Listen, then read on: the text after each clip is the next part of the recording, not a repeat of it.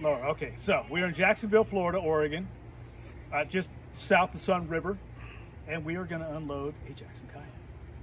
All right, using the giggle pin winch. Yeah, remote. Giggle pin winch, just got to wire it in. Literally, just got to wire it.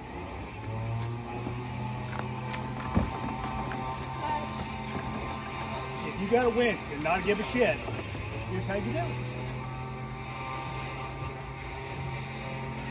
Just deflate your tire a little bit, let the lugs guide it down. Don't have bald tires, don't be a redneck. So now in reverse, we got to go forwards. We go in. We already did forward. Look at this. You can't pay for this kind of advertising. They just don't exist. You know what kind of redneck you have to do? One-handed. One hand. Just guide it up.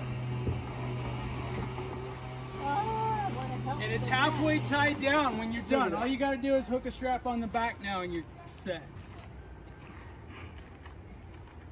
And who doesn't have their sister's old bra hanging in the back seat of the rig? I mean, just hook it on there and give it a good pull.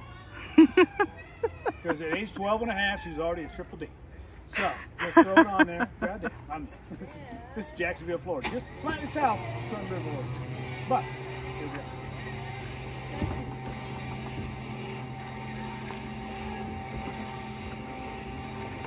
You recommend a bull bar on your front bumper? Of course, every good redneck will have one of those. They gonna run over Democrats without that.